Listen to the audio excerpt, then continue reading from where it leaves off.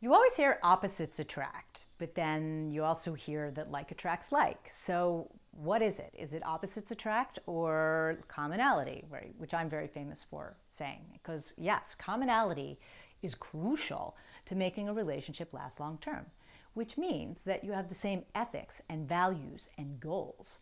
And yes, you need to be the same on all of those things. And yeah, it helps if you have a similar lifestyle and you have the same interests and things like that, but that's not as crucial. Where opposites attract usually are on a more personality based level. Like in a nutshell, if someone's a big talker and likes to talk a lot, frequently they're attracted to people who are more inward and don't talk as much. So because if two people both really like to talk, they tend to get on each other's nerves, right? So that's where opposites attract. On a more superficial level, opposites attract. On personality traits and behaviorisms, that's where opposites attract, so that really you don't clash with each other like trying to put two sides of a magnet together, right? Like if you're too much alike in behaviorism, frequently people that are very much alike don't like each other, right? Because they see something in themselves that they don't like, which causes them to dislike them. Subconsciously, you're attracted to in others what you feel deficit in yourself.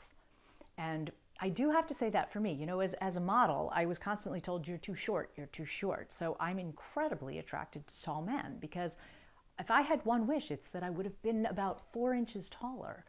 So I think that that's very true. And on that level, that's where opposites attract.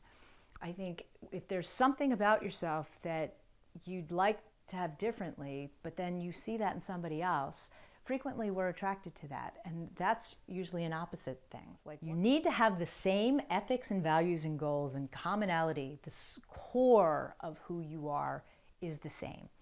But on a superficial level, with personality and behavior, then it's really better if opposites attract, because if you're both talkers, then you're just going to be trying to put two sides of a magnet together, right? So, if one person really is more outgoing and the other one's a little more introverted, that frequently attracts, so that it gives each person the space to be what they're most comfortable with.